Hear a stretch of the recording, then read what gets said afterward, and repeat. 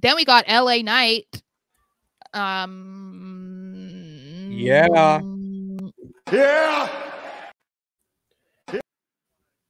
Why are you trying to click it at the same time? I'm not even on the page anymore. Oh, okay. It was just me. Oh my God. Yeah. It was you. Anyway, yeah.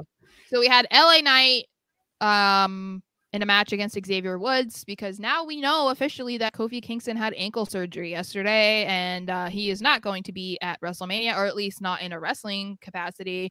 But apparently they are planning something for the New Day, including Big E. So whatever that is, that'll probably be fun.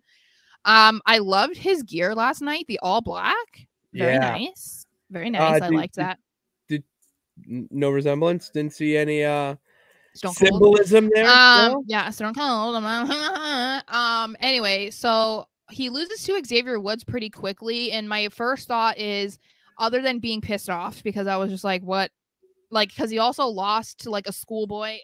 Okay, so my assumption is that he's losing matches recently because it's just fueling, that he's gonna want a match at Mania. Is that your feeling as well?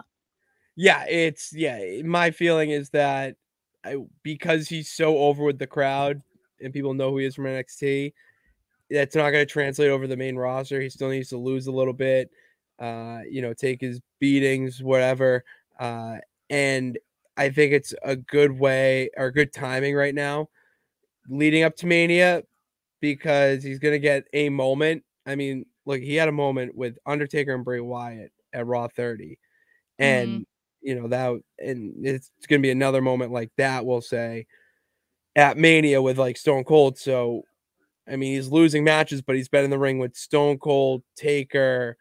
All I'm saying is that they don't do that to many guys that they believe in. And I think LA Knight is one of those guys.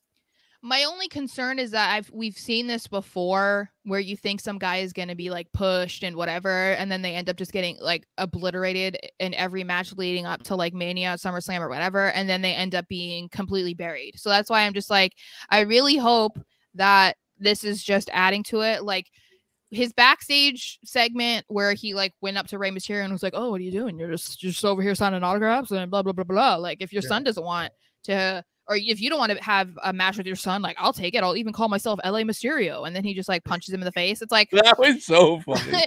Like, that made it more obvious to me that this is what they're doing, that they're just going to push him to be pissed off that he doesn't have a match.